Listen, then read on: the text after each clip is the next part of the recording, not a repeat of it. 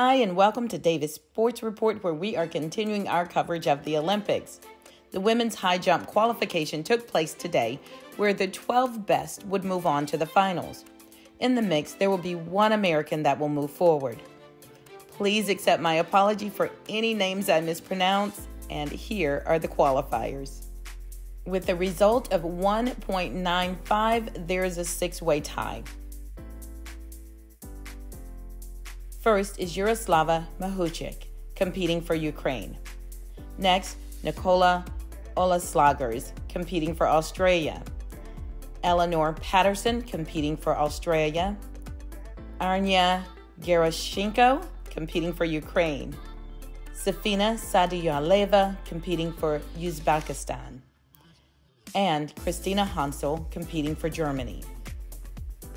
With a result of 1.92, there is an eight-way tie, and this group will be also going to the finals qualifiers. There is Elena Kulashenko competing for Cyprus, who is a student athlete at University of Georgia.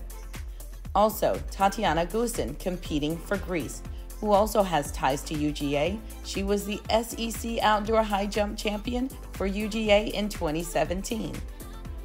Also, Nawal Menaker competing for France, and Buse Savaskan competing for Turkey. Also, Valdelia Martins competing for Brazil, and Vashati Cunningham competing for the United States. Also, Angelina Topic competing for Serbia, and MK Onen competing for Germany.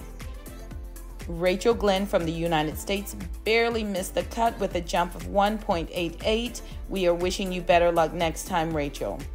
The women's high jump finals will be Sunday, August 4th, and we will be coming back to you with those results. Thank you so much for watching. Please comment, like, and subscribe, and we will see you real soon. Have a good one.